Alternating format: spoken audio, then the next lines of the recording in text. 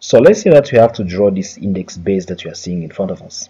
Okay, so first we need to check the dimensions and the sizes, so they are in inches as you can see them there. Then we're not gonna waste any time. We're gonna come back here and then we go new English standard inches and then we go create. Don't worry about this. So once we are on our drawing boards, we're gonna go on sketch there. We say rectangle. I'm gonna start with a rectangle. I choose YZ as my drawing plane. Then there is my rectangle. Okay, so first I'm gonna give the dimension to my length, right? So let's just start with the frame. So that will be 4.1196 inches. Sorry, 96. Okay, 96 inches. And then this side here, that will be, okay, 2.5 inches. Okay, and then I'm gonna go for my circle. There's my circle. There you go. And this circle here need to be 2.5 inches. And I need to make sure that this one is tangent to that one. Okay, and again that needs to be tangent to that one. Great. Definitely this is tangent. You're gonna see there. Yeah, you can see tangent. So once that is done, I'm gonna go for my other circle. So there is my other circle, and this one here, as per my sketch, that one needs to be 0.8125 inches. Okay, I'm only allowed 3 decimal places, after the comma it's fine. And then what I'm gonna do now is I'm gonna make sure that from there to there, that's correct. Okay, correct. And the same here, correct. Okay, fine.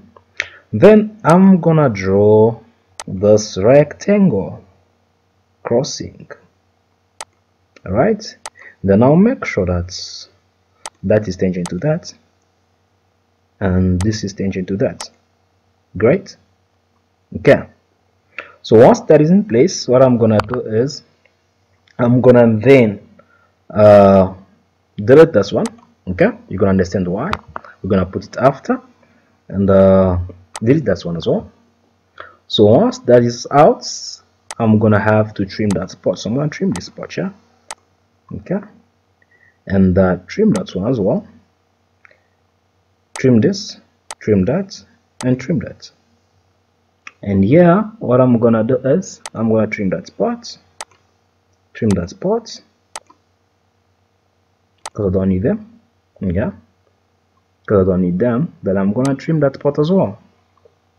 And then I'm gonna go for my circle. So there is my other circle, and this one here, as per my sketch, that one need to be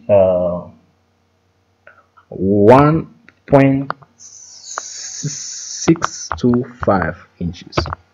All right, then I'm gonna trim again that spot, trim this spot, trim that, and trim this one. And here, trim that spot, trim that one, trim that one, trim that one, trim that one, trim that one. Okay, so once I'm finished with those, I'm going to then come with my sizes. So from there up to there, that one need to be 4.1196 inches. Great. And I might as well trim that spot as well, because I don't need that. Okay, and just to make sure about my sizes, so that's one need to be, that's fine. Okay, and that's one there need to be 2.5 inches, so that's correct. So okay, then from here I'm gonna say 3D model, I punch extrude, then I'm gonna extrude this part here by, as per my drawing, so it's gonna be by 1.625 inches.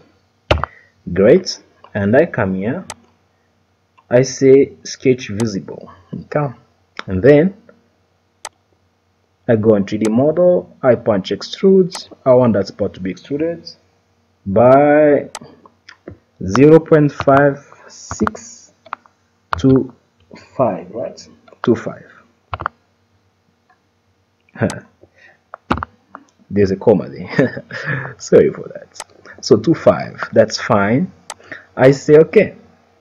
Then what I can do next is, I want to kill that corner and this corner. So I'll come there, I punch and fillet, and that's when I need to have 0.625. Right? I say okay.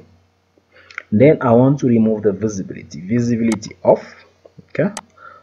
Then what I'm gonna do now is I'm gonna have to draw this hole that you're seeing there. So I'm gonna come back here. I choose which drawing plane. That's one. I click on it. Then I'm gonna draw my hole. So it comes there. There's the hole, and it needs to be from there up to there. It needs to be 1.0625 inches. Okay. And the sizes, so that's one need to be the size. That's one need to be 0.4375. Great. And from there up to there, that need to be 1.25 inches. Correct. So once that is done, check at it. I'll go on 3D mode. I say extrude. So I punch it. Now I'm gonna go to say 8 inches, so it's gonna go through like that. But instead of adding the material, so I'm going to cut. So I come there, I say okay. Now check out how your drawing looks like. Okay, so the next thing that you want now is to give the material. So let's say that this one need to be gold. So this one is in gold, okay, because I'm a fan of gold. So if you want, we can go for steel alloy, mild steel, something like that. So what is steel alloy here? There is steel alloy.